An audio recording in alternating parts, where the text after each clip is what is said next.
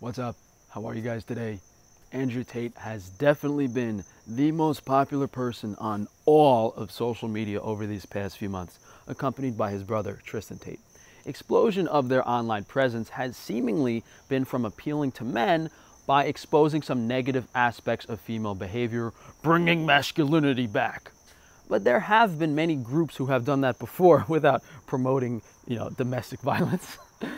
Now, I didn't care enough to talk about this guy because I thought he was funny, but he ended up on Fox News claiming big tech banned him, like classic controlled opposition nonsense.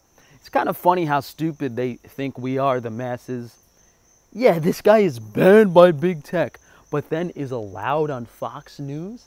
If you're actually canceled, you just get shadow banned, like the TikTok I posted on this guy, or completely deleted. Not given one of the biggest platforms that exists to grow even further. Little electric, my little plug. Ooh, let me get my little plug and plug it into my Tesla. Maybe I can get an erection one day. Is this the man you are? Slap, slap, grab, choke, shut up, bitch, sex. Most things the left try and present, you have to keep things realistic. No. Years ago, natural selection and evolution would have taken care of all your fucking retard ancestors, but yet here you are, standing in my face saying you don't eat gluten. Yes, you fucking do. Only a cat-owning bitch would complain to the police about a fucking joke. Fine, you're upset you lost your cat. Fair enough, yeah, the joke may have been a little bit, risque. Who calls the police on a fucking joke? Cat owners. Cat owners are liberals. Cat owners believe in hate speech. Cat owners are Democrats. Cat owners are dickheads. You look like a bitch. No, I'm not like these fucking mask wearers. No, I walk into hell and the devil's like, oh, I'm gonna burn you. So you ain't gonna do shit. I find myself super funny. I find myself super funny. Imagine I'm in my fucking 6-liter V12 Aston Martin Vanquish. Gets about 10 miles to the gallon max. I'm sitting there. I'm chilling. There's a traffic jam. No big deal. Whatever. Big Daddy Tate, I can handle it. Someone goes, there's a climate change activist and they blocked the road. What? There's climate change activism, Extinction Rebellion. Yeah, I'll show you an extinction. You're a fat, ugly sack of shit. Go to a poor country, no one's depressed. If they have food and their family members are alive, they're all laughing and dancing. Africans ain't even got roofs on their houses. Every time you fucking look at a documentary, they non-stop dancing around. I ain't dancing around like that ever. I'm never that happy. What the fuck are you happy about? I mean, if you're a really good friend, no, not even if you're a friend. If you're my friend, you just can't be a pussy. Well, I had a heart attack. Get the fuck up. Those clips aren't just a glimpse of what he's saying. Those short videos specifically propelled him into the spotlight. And what's really suspicious is not only how quickly he's become so popular, some of these clips are from 10, 15 years ago. It's like they were professionally compiled and saved. Plus, he never posted this stuff himself. He grew to fame mostly on TikTok and then went to the other platforms. But he never had his own TikTok account. So either people working for him or his affiliate marketing gimmick, Hustlers University. So he acts like a rich hotshot who gets all the girls, has an expensive car. One of his catchphrases is, when people insult him, what color's your Bugatti? You have a Bugatti, you have a $5 million car. It's I like the color. You like the color? Yeah. Yeah, I had mixed reviews on the color. Some people said they like it, some people said they don't like it, and I said, well, what color's your Bugatti? Oh, fuck off then. But then he tells people, if you pay me $50 a month, I'll teach you how to be the top G. Top G, that's his nickname. This guy's hilarious. Honestly, I think it's very funny. They say they have over 100,000 members on Hustlers University. You do the math. That's $5 million a month off the bat.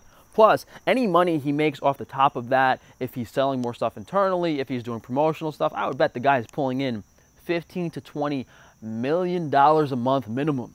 And obviously, no one is allowed to make that much money on their own.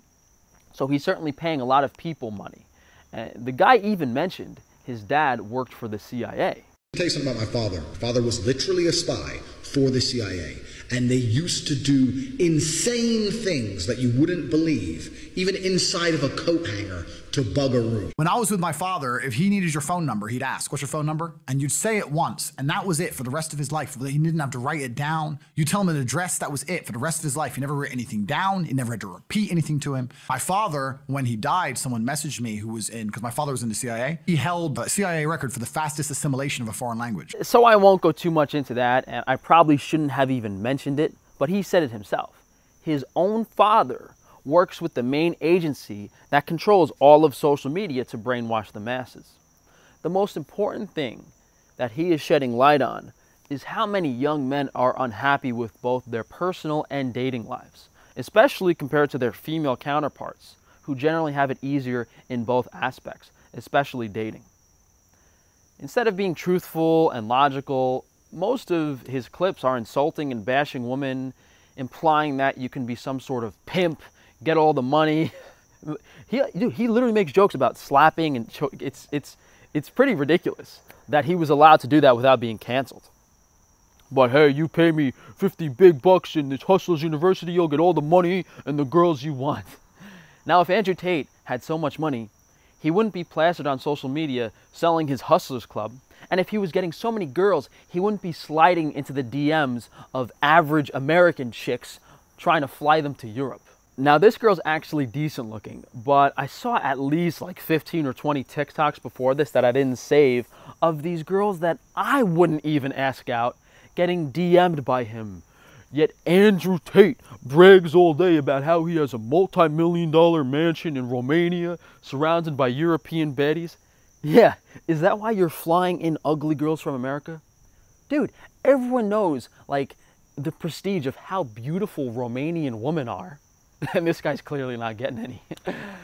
Anyway, the truth of this is that both young men and women have lost any sort of morals or old school charm that existed years ago.